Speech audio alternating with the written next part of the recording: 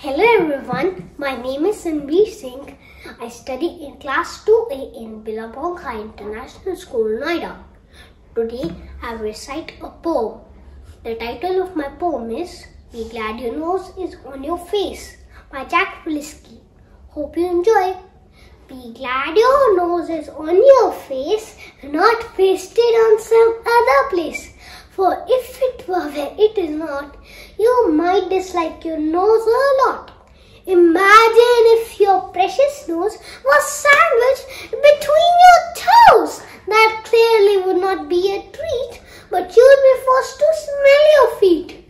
Within your ear, your nose would be an absolute catastrophe.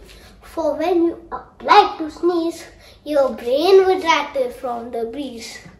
Your nose instead, through thick and thin, remains between your eyes and chin, not pasted on some other place.